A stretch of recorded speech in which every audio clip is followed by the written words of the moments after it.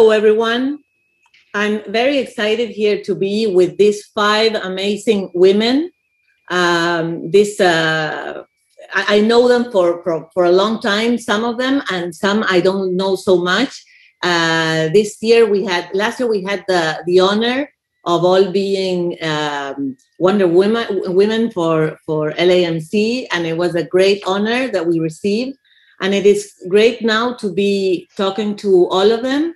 And I have to admit that I'm very nervous because I really look up to some of these women, or to all of these women, and I really think their experience is very, very valuable and positive for every woman that is listening to us in this conference. So first of all, I would like to introduce each one of you, and maybe the best thing would be to start in your own words to introduce yourself. So Maria Fernandez from Sony Music, can you tell us who you are and how you are here? Thank you, Laura. Well, first of all, I wanted to thank the LAMC for the invitation to participate today in this panel. It's really an honor to be part of this. So answering your question, my name is Maria Fernandez. I'm EVP COO for the Latin Iberia region for Sony Music Entertainment. I'm originally from Venezuela, and I am based in the Miami regional office. Wow. Alicia Arauzo. Hi. First of all, the same as Maria said, it's an honor. It's a pleasure to share this moment with all these fantastic women. I am General Manager at Universal Music Spain, of the Division of Records. And I thank you very much for this and representing, the women, Spain, my company. Thank you very much. Sandra Jimenez. Hola. Thank you so much for inviting me. It's an honor to be here. It's my first time attending this amazing panel, so I'm really deeply honored to be here. So I'm based in Brazil. I'm Brazilian, and I'm responsible for music at YouTube in whole Latin America. And Gaby Martinez. Hola, hello everybody. Very, very happy to be here. My name is Gaby Martinez, although in my window it says Pratt. I didn't change that. I'm very honored to be with all of you. I'm looking forward to sharing our experiences. And more than anything, I'm also very happy that a lot of other women and young girls get to see this, because representation is everything. So thank you, LAMC, for having us. I am General Manager for the US Latin Company in Warner Music, and I've been there for quite a long time now. So I'm very, very honored to be here. And finally, Gaby Gonzalez. Thank you. Thank you for inviting me. This is a wonderful panel and a wonderful opportunity. I am originally born in LA, but raised in Buenos Aires, Argentina. I am the Vice President of US Latin and Latin America for ASCAP, the Performing Rights Society in the United States. Yeah, and thank you for having me. This is great. I didn't know, Gaby, that you were born in LA. I knew you were. I knew you from Argentina, and I didn't know you were born in LA. I left LA when I was 7 years old, so yeah, I grew up over there. Yeah. Wow. Okay, and I'm Laura Tesoriero, and I work for the Orchard for the last 17 years, and I'm originally from Argentina, but I'm now in Miami, and I'm VP of Latin. And I'm so amazed of all, starting from Maria, that she's a COO and she is in, as we call it, in the C-suite, and having women in that is really. It shouldn't surprise us. Really, it shouldn't surprise us. The day that we're not surprised by it, I think that we would have achieved something. But it still surprises us in a very good way. So, Maria, maybe we can start with you, and you could tell us how your way was to get to that position, to the COO position, being a woman in this machista continent, and because it's, I don't know, I don't think it's a machista world. It's more a machista continent, the one we are, right? Well, I would say that first of all, I was very, very lucky, and I know, you know, there's this whole imposter syndrome there, but I do think that having the opportunities is something that you know, it's not everybody gets them. Then also taking advantage of the opportunities is a very important thing. So most of my career has been in entertainment. I started it at the Walt Disney Company. I worked there for 10 years. I started in Venezuela, then I was transferred to the Miami regional office for consumer products. Then I was transferred to Buenos Aires, Argentina, where Argentinians will recognize the period. I was there from 1998 to 2000. So they probably understand why I then left the company and joined DirecTV, which was also in the entertainment world. And then I got into the music business, I would say, by chance in a way. Like, you know, this is an industry in which most of the people, it's developed from the industry, and you try to hire within the industry. That was not my case. You know, I was in my job. I decided it was a good moment to make a change, got into Monster.com, just put my resume there, not even a cover letter. 30 minutes later, I was contacted by the headhunter, and the rest is history. So that's how I joined Sony Music. At that time, I was a senior director for finance. And talking about how I got to my current position, I had amazing allies. I owe this position to Afo Verde, the CEO of the region. He has always been extremely supportive of women. I would say that under his leadership, we have seen tremendous change in that front. You know, when I joined the company, before he became the CEO, I was the only one in sort of the executive group at a regional level. But during the more than 10 years that have been he has been in this position, we've been able to see a lot more change.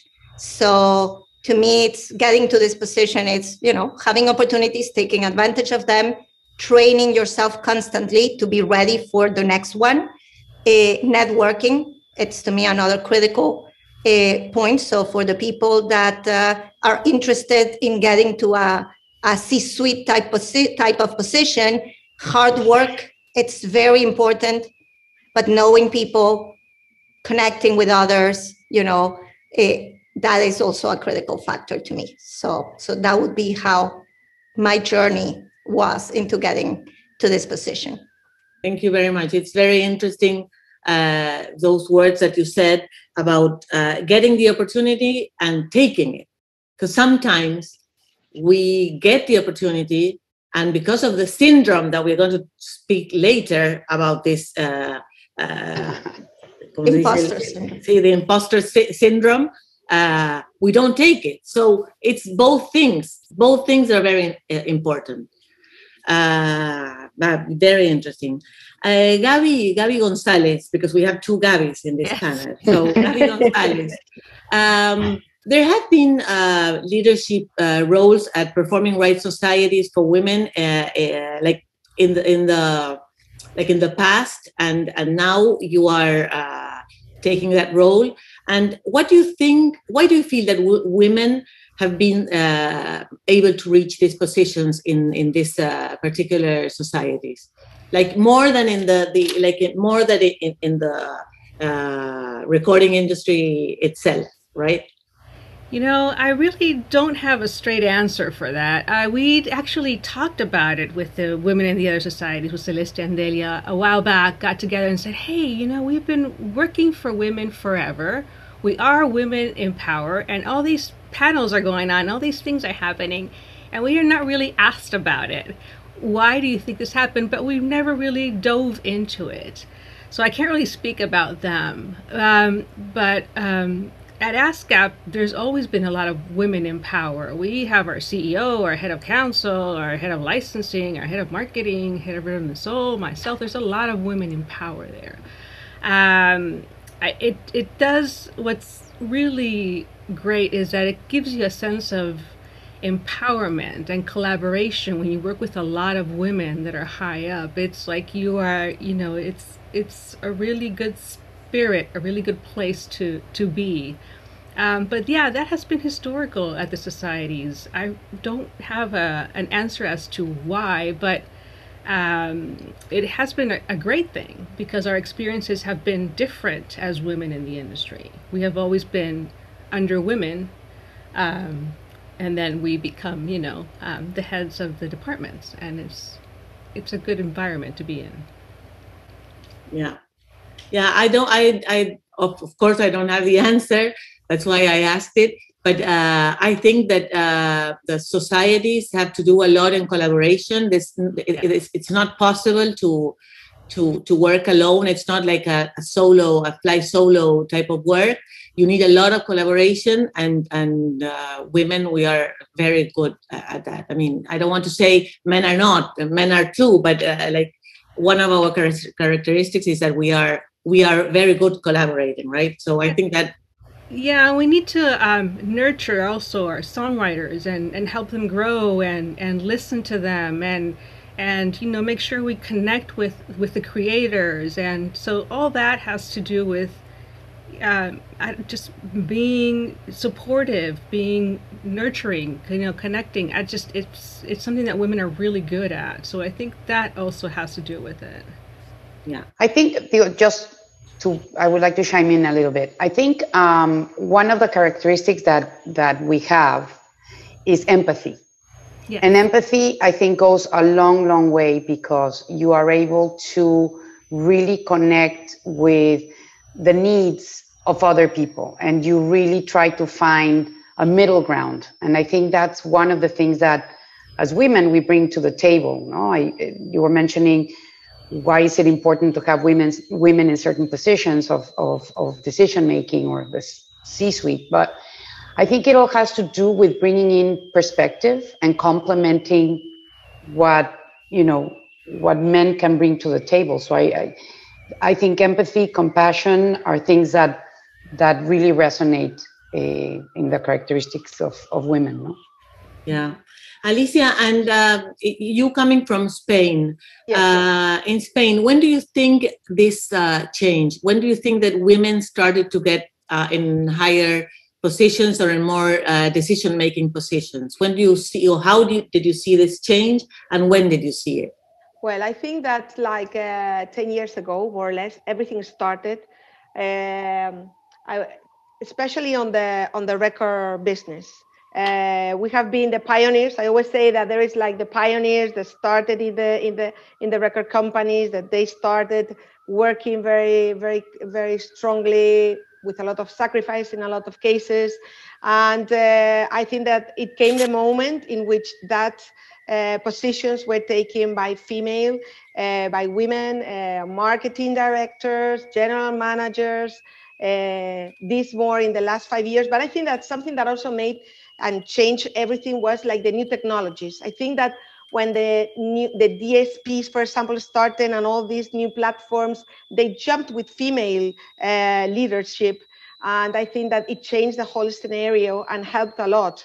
Because on the record business, I still think that there is a lot of very, very male-oriented on the publishing side, for example, very male-oriented in this country, and you can see more female on live management, and in the record industry, I would say that it really helped that female scenario coming from the new technology companies, what we call the DSPs.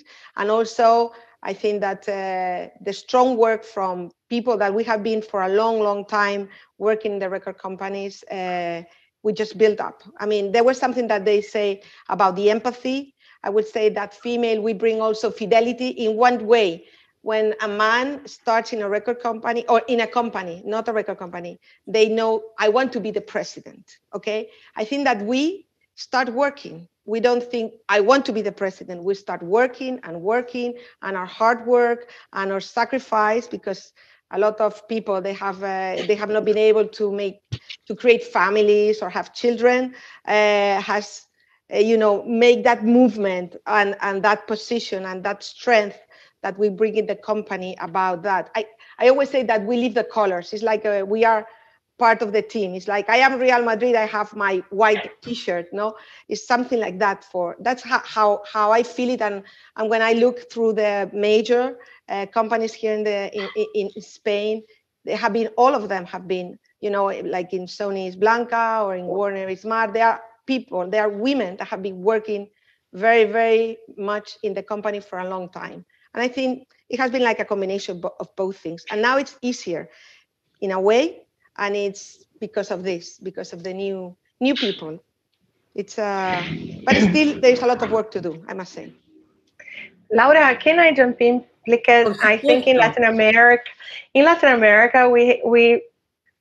we are in a process, but I think we have a lot of work to do, right? So Alicia mentioned the DSPs, and it's interesting to see that the old DSPs, we have a woman in the command. And if you see a C-level, a director, so YouTube, Spotify, Amazon Music, right? If you see, there are a lot of really powerful women work on it. But we need to change the other side of the music business, right? If you see right now for publishers, for instance, in the region, Alexandra, I think it's the only one that is the president or on the label. So Gabi Martinez, you are our, power woman. I know, but I wanted to see more Gabis, and to Gabi for president, and everything, because you don't see much. Sometimes I have meetings where I am the only woman participating and negotiate a deal, right? And I think when we see, as Cizak, we see women in the power in C-level positions, as a president, you bring more women to your team. You are more open, right? To have a female team, or to bring diversity. I'm very lucky because our music team at YouTube globally, we have a lot of women in power. We have key positions when you have women leading. So this is, it's inspiring me, to grow, to bring more women to the table. Sorry that I jumped in, but it's so important to see that in Latin America, we are growing, but we need more, focus on bringing 100%. More women to. Yeah, and I think that these type of things help a lot, and help a lot to be more conscious about it, because sometimes we take it for granted. It's like that, but we need to be conscious that we need to show it, and these things are really good for that. And how was it for you, Sandra, to in such a big corporation as Google, to get to be the head of music of Latin America? How was that path? So it's interesting because I spent a bunch of years in my career at MTV Brazil, right? And I started in tech. My background is math, right? I was the nerd girl in the room, right? So, and it is really interesting because I started at MTV in the IT team. Interesting because we were a team of only women, because at that time MTV was so progressive, opened a lot of doors for a lot of people, especially in Brazil, right? Because it's basically everything related to music started with MTV. But it's interesting because I was working on IT, and then I moved to new business and digital. And when we start working with digital connected to music, it opened a new world for me. And after MTV, I spent some time in a e-commerce, and then I decided to study. And then it was when Google, in fact, it was YouTube. The whole time that I'm working for Google, I am at YouTube. And someone from that I worked before at MTV invited me to come to YouTube in Brazil. I started working with TV broadcasters, not music. But after 2 years, the responsible for music moved to LA. And I said, this is my heart. I need to work with music because your aha moment. Aha moment, because when you work with music, there is a passion, because music was my passion, right? And Alvaro, that was this director that said, of course, I didn't know that you wanted to work with music. Yeah, I think I know this is a hard business, because it is. It's sometimes it is challenging, and since then I started Brazil only, and then I expanded to whole Latin America for BD, business development, and now I'm responsible for all verticals, artists, labels, publishers in whole Latin America. So, but I am a nerd girl. There's nothing nerd about you, Miss Andretta. Yes. Oh, girl. And Gaby Martinez Prat, as we see here, Gaby Martinez. Yeah. How did you start in Warner? ¿Cómo empezaste? Yeah. When I actually, my first job in the music industry was in Warner in Mexico, Warner Music Mexico. And I lasted for about a year. I didn't like my boss. I just said, you know what? I don't want to do this anymore. I was just coming out of college. But the aha moment that was for me, it was before even Warner. I was working for Televisa, which is the biggest TV network in Mexico. And I was still in college. And my only job was a production assistant, was to go and pick up videos from the record labels. Remember the massive, 3/4 inch videos. And I remember going into, at that time it was EMI, and I passed by a girl's office called Michelle Bourne, and I saw her with a big poster of U2 in back of her computer. Wow. She was working on an email regarding some U2 campaign. And I just thought, wow, there's actually a business behind music. And that's when my aha moment came in and said, whatever I do, I have to be a part of the U2 campaign of the world, or the whatever artist, I need to be a part of that. And Warner offered me a job after. I was, like I said before, I was in Warner for 1 year and I wasn't very happy. I didn't know what I was getting myself into, because at the end of the day, the only reason any of us continue to be in this business is because we love music, because damn, it can be very challenging, and it has been very, very challenging for the last 15 years. We've gone through hell. And it's the only reason we're all here is because we love what we do. But so then I started working. I worked for Polygram. I worked for Universal in Mexico. And then I got the opportunity to come back to Warner back in 2001. And I came to the regional office. And I've been here now for almost 20 years. And I love what I do. I've seen the transformation of the company in more ways than one. Now we have a head for Colombia is a woman. The head for Peru is a woman. In our office in Miami, the head of finance, the head of legal. I mean, we're mostly women. Actually, Yes. we need to diversify to men. Don't say that. This is the best thing that I heard today. We're leaving them out.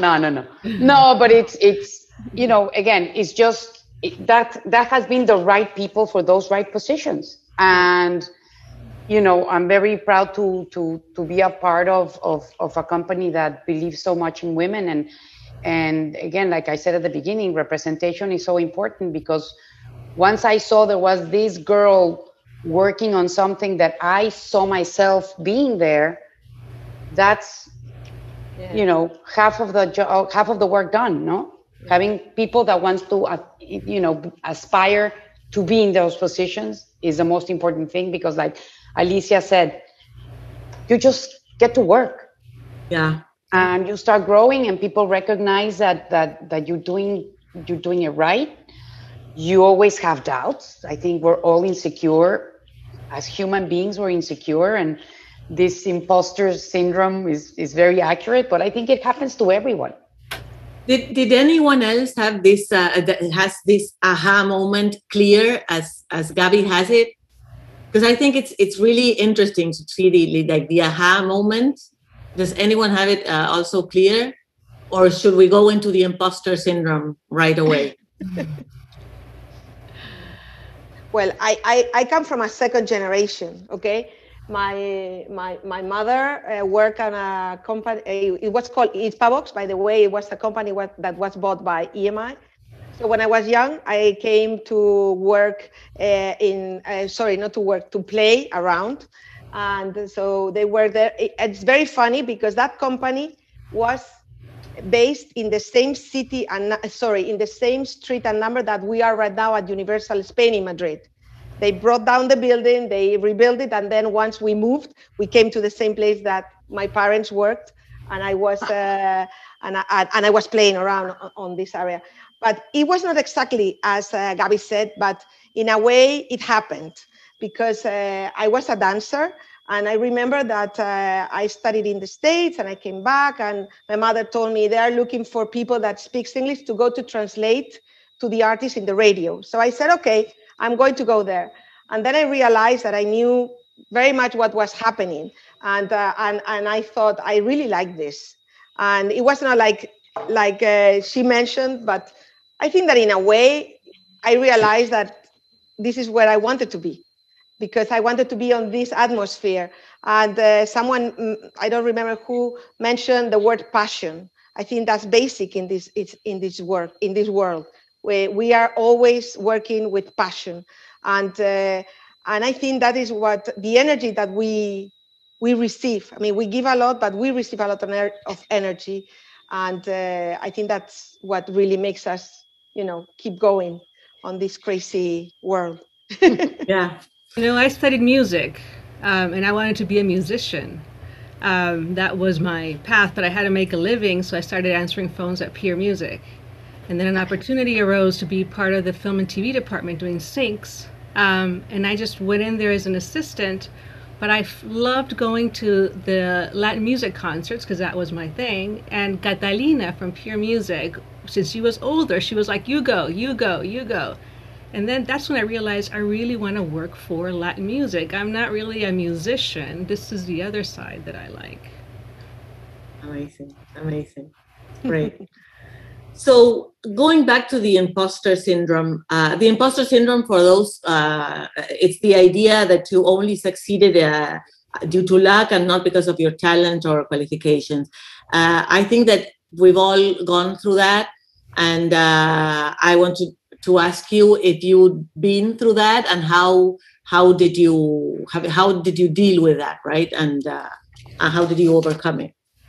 Maria, I saw you nodding. That's why. Yeah. Well, if I may, I think, no matter how hard we work, we always have this thing that when an opportunity presents itself, it's because you were lucky. You were in the right place at the right time. And that's why you got that opportunity. And the reality is it takes a lot of hard work to be in the right place at the right time.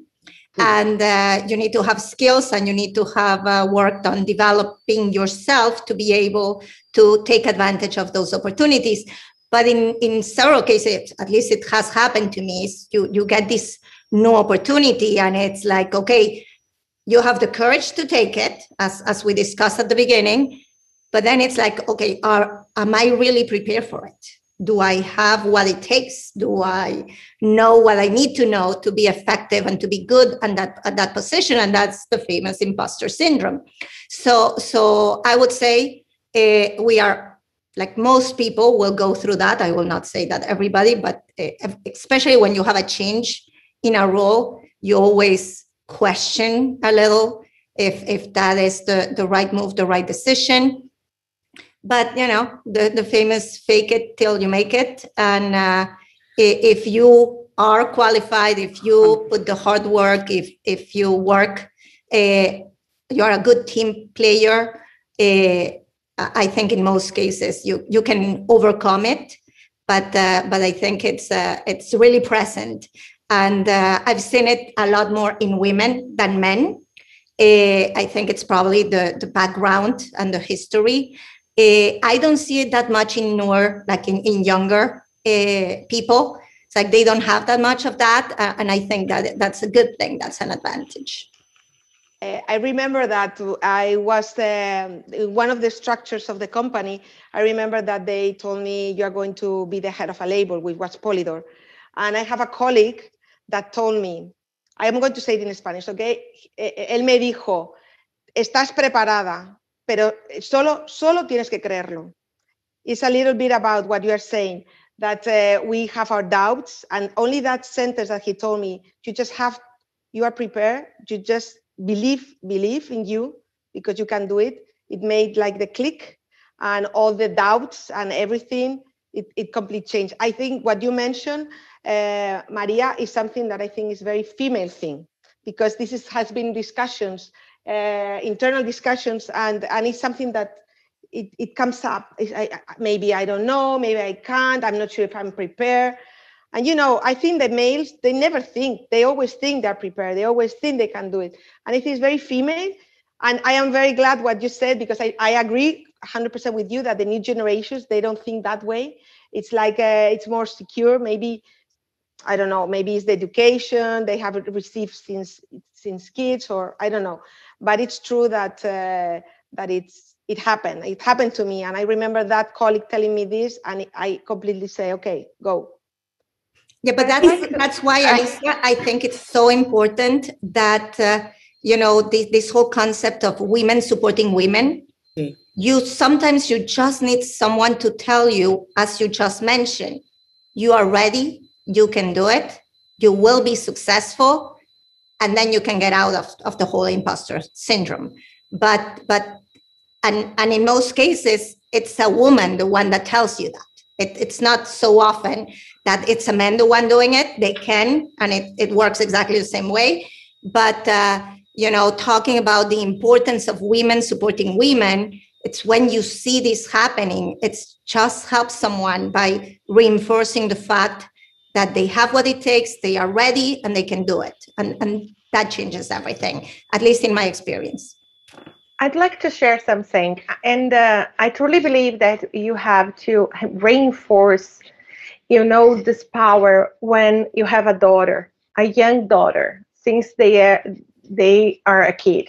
So when I was a kid, my dad always said I should be strong.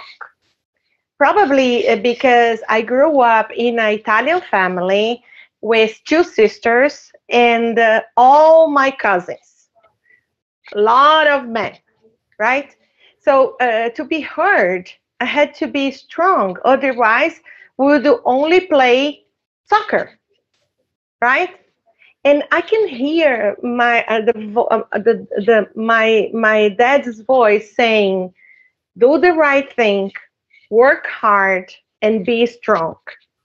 So, you know, this is so important when we grow up thinking and seeing that you can be strong. That is hard work. That's not lucky because you are there. and you have a lot of insecurity sometimes, right?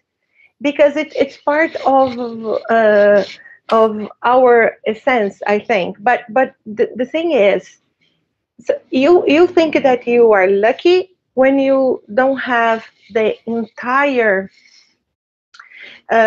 picture of what's going on with you, and it is important to reinforce this. That's why bringing women together, we can be stronger, right? Because of everything that happened to your life.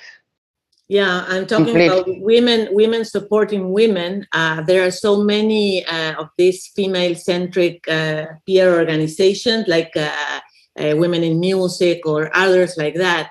And I would like to ask you if you participate in any of those, and if you see that they are important, and if you would advise young women and other women to participate of those. In Spain, we have an organization called Mujeres de la Industria de la Música. I'm a member, and it was born like 5 years ago. It works a lot with to give visibility to the situation of the female collective of our music industry. They work a lot. They give becas, scholarships for especially to help on areas where there's not that many women, like sound technicians or A&R people, because there is a very, very big gap, and they're working also with festivals in the live business to try to push more female artists on the festivals. So, and it's very, very active, working also with government associations, international associations, working well. Yeah, I participate in Women in Music, and whenever there's an opportunity to help or to do something, I'm all for it, full support. I do other help in other ways, but as far as female centric is where I'm at. I also do She Is in Music with women creators and women. It has a great a place where you can put in your information and people can look for women to include in their sessions. They're engineers, producers, songwriters, artists, musicians. Yeah, that's great. I mean, I think that Women in Music is amazing because they put women up, like they join women, and so this imposter syndrome, you just see that when you talk to other women and they are in the same situation, because we even if we say it now, then when we are alone we say, yeah, but am I ready for this position so we are. And I think that the main thing of being insecure is also a good way to success, because we are always doubting and thinking and changing. If we don't doubt, we don't change, and we are stick on the same position. And I think that insecureness or doubting in a point, in a like, not on the positive, mucho, no, pero en su medida, it is good for us to change, and that's why we are more permeable and we are more effective in change, right? Yeah, you push yourself more. I think one of the main issues is I think everybody's insecure. I'm no psychologist, but I just think that women tend to share it more. But I can almost guarantee that any man is insecure as well. It's just that they don't talk about it because that's not what men do. So that's kind of like the stereotypes, right? But I think that for me, my insecurity would come more sometimes when I realized that I would have to scream louder in meetings, or talk louder in meetings. For some reason, sometimes men don't look at you. And I'm sure they're not doing it out of being like disrespectful. But I do remember being head of marketing in Universal in Mexico and sitting down in a marketing meeting with, 20 people, out of which probably 12 were men. And to make sure that they would listen to me, I would need to talk louder than necessary. And that gives you insecurity because you feel like you have to, you know, be louder, act stronger. And sometimes, and sorry if I say a bad word, but sometimes you feel like you need to act like a bitch to be heard. And it shouldn't be that way.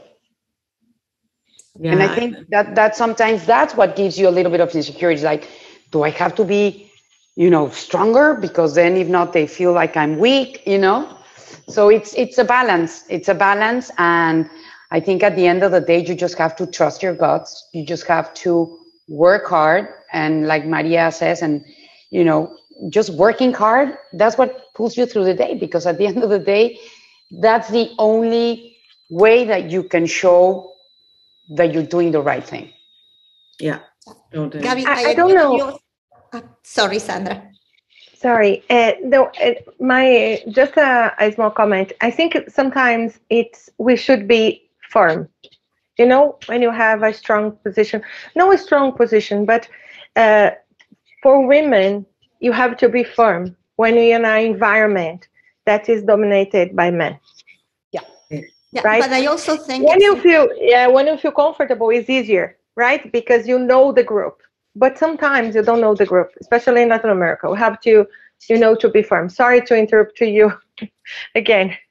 Don't worry, I thought you had finished. I'm sorry. But I think also it's talking about the whole concept of speaking up. I've seen it, and I've seen it tons of times, as Gabby just mentioned, that you are in the middle of explaining something and someone jumps on top of what you're saying and, you know, talking louder than you. And the first reaction, at least historically, was just to shut up and let the other person continue talking. And that doesn't work. So to me, it's one, and that's why sometimes you get this reputation of being, you know, like, not the nicest. But if you were talking and someone is interrupting you, something as simple as saying, I haven't finished, and you can continue what you were saying, or you don't want to be confrontational for whatever reason, then having a conversation with that person after the fact and say, you did this, I didn't like it. Because in a lot of cases, the person that is doing that to you didn't even realize it. They are so used to you to do it that they don't know they are doing it.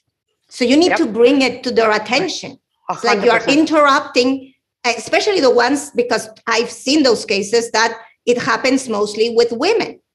So it's like you might have a bias here because you tend to be interrupting only the women in the conversation. You should be more careful. And in my experience, that has worked. It's like a lot of cases, the person doing it doesn't realize what he's doing. So I also think we need to speak up when we see things. We need to bring them to the attention of the person doing it. That way they can be better if they were not aware.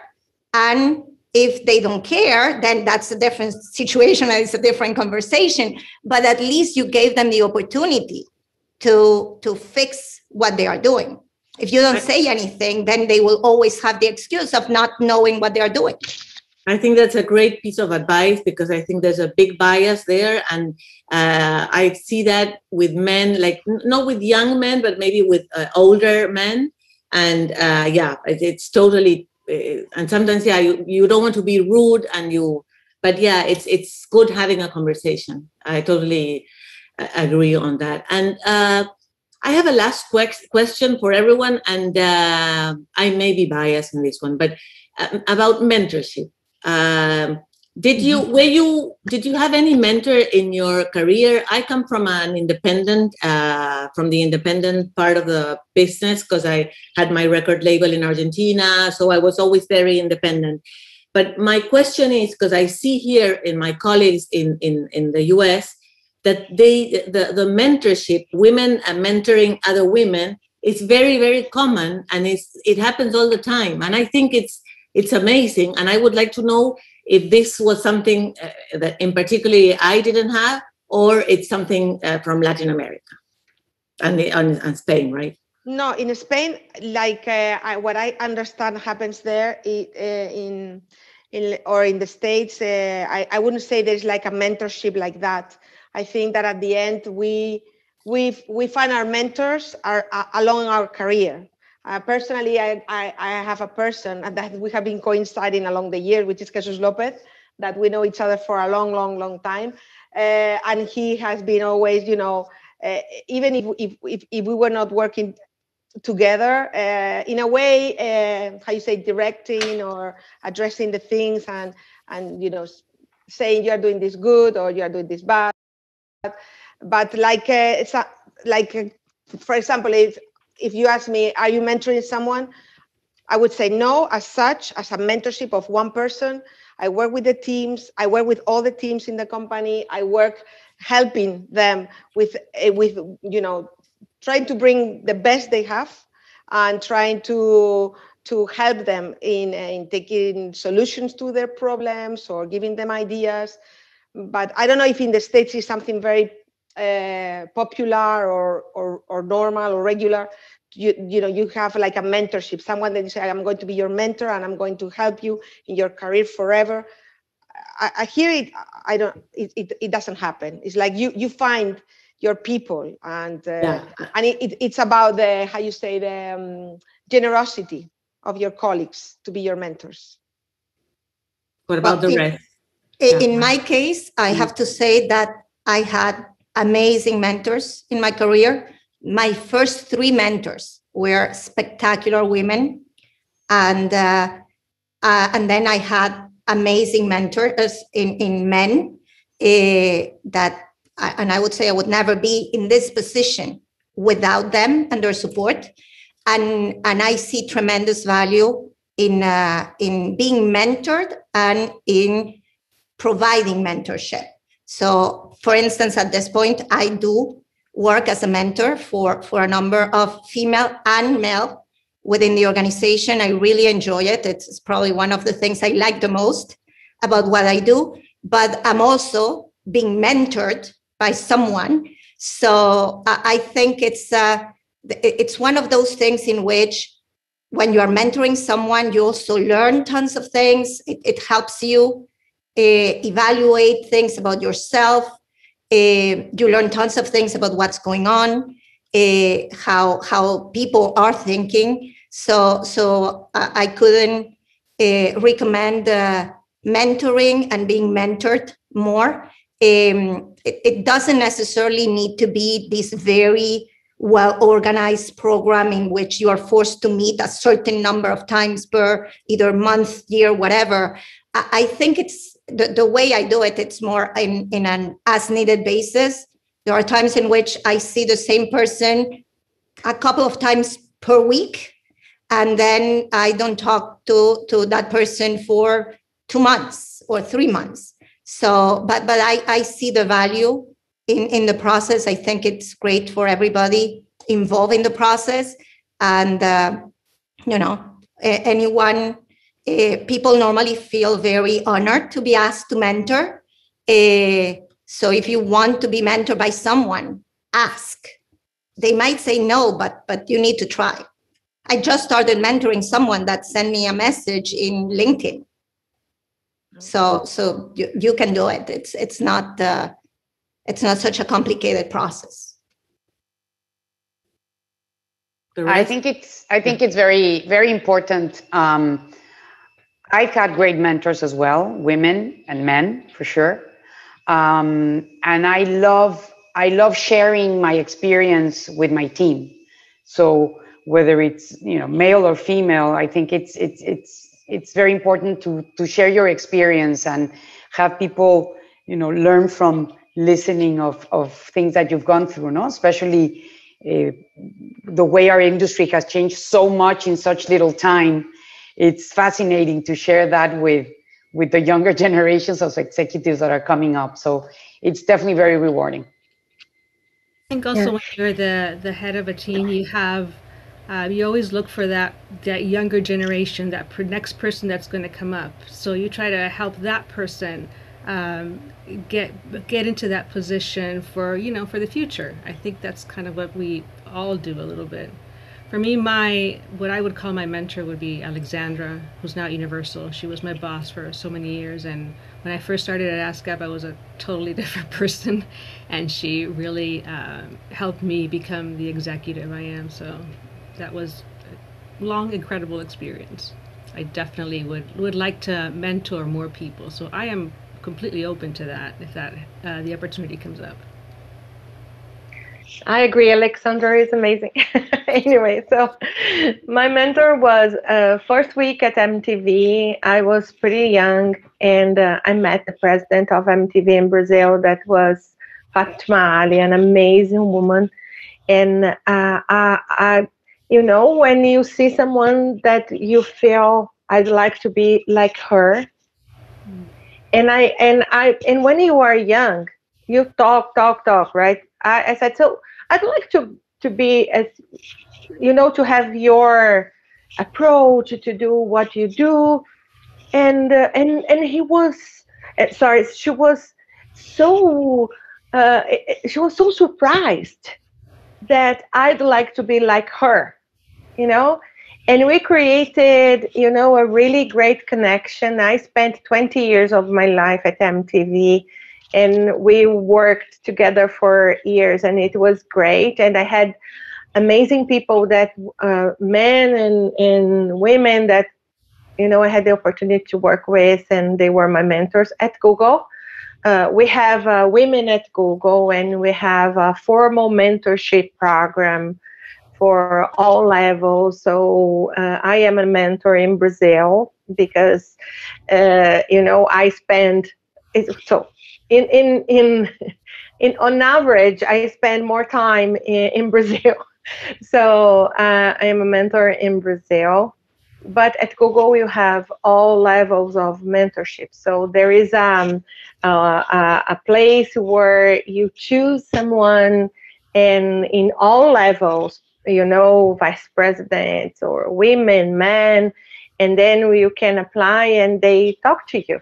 It's pretty interesting. I think it's amazing when you can share your experience, and you can grow the whole group. It's amazing. Great.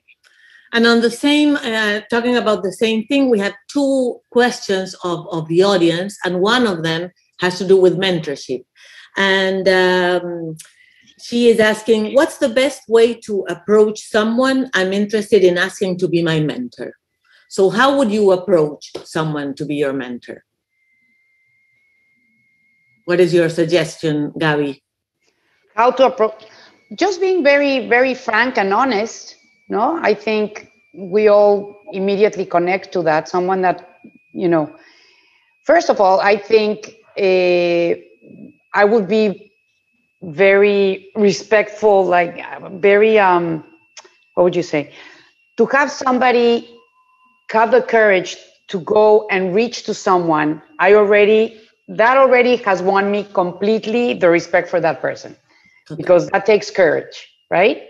So that would immediately make me want to help and make me want to be that person's mentor. Yeah. So no, don't be afraid of asking. Yeah. And the last question is, any suggestions on how, as a woman, I can get into studio production, tour managing, and other roles that are not on stage or in the office to further explore my love of music?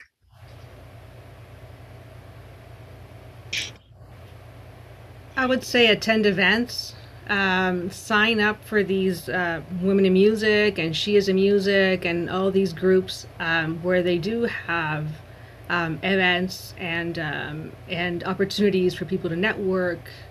Always tell people who you are and what you do, and try to come up with,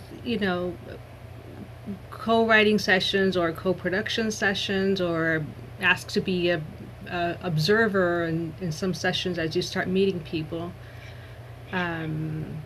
If you write, go to your society. We have things also there, a lot of events that can help. Yeah, and She in Music is great because there you have a lot of information that you share with everyone. So there you can, it's a good database to get information on people. And make connections. I think it's important to make connections, send emails. LinkedIn, I think it's a good point because I heard that it's a possibility of being mentored or have connections and connect people, expand your borders, right? Sometimes I think we focus on the people that you already know, and I think it's important to expand your connections. Yeah, I think that it takes a lot of courage, as Gabby said, and I think that, as Maria said, that she answered that LinkedIn exactly. question. So that's really, it's amazing. It gives you, that is possible. So now, by the way, Laura, if I can add of that, because I thought the story was interesting. She wrote to every single one of the women that were in, like, the Women in Music from Billboard, and she got answers from 2 of them. But the thing is, 2 of them answer. So it's not that I'm encouraging everybody to start reaching out to whomever you see in a list, but you never know who will answer. Of course. So you need to try. You need to look for the opportunity and be for the lookout, because more and more things are changing. And, there are a lot of companies, us included, that are working on initiatives to make sure those type of roles have a lot more, diversity and inclusion, and we are giving more opportunities to groups that are underrepresented. So I think you will see a lot more activity in the future, but you need to be looking for those opportunities. And you need to make sure that when that opportunity presents itself, you are in the right place at the right time. So be very connected, be on the lookout, so you can take advantage of it. What Gabby said, no, don't be afraid to ask. Yep. El no ya lo tenés. It's true. Mm-hmm. No, el no ya lo tenés. El no ya lo tienes. Exactly. You have nothing to lose. Yeah. So first of all, thank you very much for this conversation. It was amazing. I don't know if someone wants to add something to it. I'd like to say some bullet points of what we have been discussing, which is, I think, is great to give us an idea of what we all agree on. And it's getting the opportunity, taking the opportunity, training, working hard, networking, collaboration, empathy, loyalty, as what Sandra said, to be firm, diversity, passion, and visibility. I think that if we can do all these, we are great. So thank you very much. And if you want to round up each one with a small final.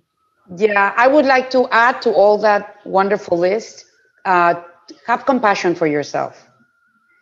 I think as women, they are putting us under this pressure of you have to be a great executive, and you have to be an amazing mother, and you have to be an amazing wife, and you can do everything. No, you can't. You can try to do it the best way possible and hope that the ball that you drop is not that important. So I think be compassionate with yourself and enjoy the ride. Oh my gosh, so important what you said, Gabby, because all the time we are pushing on us first, right? Because we should be perfect, right? No. In everything, but we are good, right? And this is really important. And I would, thank you so much, for the invitation, for being here, for this amazing discussion. And I would include passion for what we do. It's much easier because the hard worker, we are hard workers. We do everything with so hard work and then everything, but with passion. If you really like what you do, it's a little bit easier. Well, I want to thank you all. I have enjoyed it very, very much. I just hope that we can meet together and have some wine very soon. I'm in for that. Know each other, but I don't know you personally, so I hope to meet you in person. Thank you very much. Maria? I would sorry. No, Gaby. Ay, perdón, Gaby. Okay. I would just say, you can follow your dream. You can get to where you want to be. Just love yourself in the process. Take care of yourself as you go. There are going to be a lot of no's and a lot of, issues around your career and around your growth, but you can overcome it. Just take it slow, take it a day at a time, but take care of yourself. That is very important. Don't push yourself. And following on what Gabriela is saying, I think self-care is so important. And to me, it starts with self-talk. How do you talk to yourself? Are you your best friend? Are you nurturing? Are you taking care of yourself with that internal conversation? Because that helps you, like that will lift yourself, or it will really push you to the ground. So pay attention to what you're thinking and how you're talking to yourself. I think that's very critical with what has happened with the pandemic. We know that women have been disproportionately affected.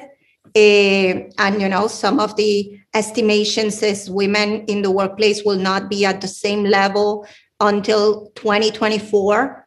So we need to make sure that we are being kind to ourselves. But I would also say that if all of us, we are women in positions of power, let's try to do whatever we can to try to make that time frame a little bit shorter. Let's make it a priority to help women come back into the workplace and fix the impact of what this pandemic has caused for them. Thank you very much, Maria. Thank you very much, everyone. Thank you, everybody, for this space. Thank you. Thank you. Gracias. Bye. Bye-bye. Bye. Have a great day.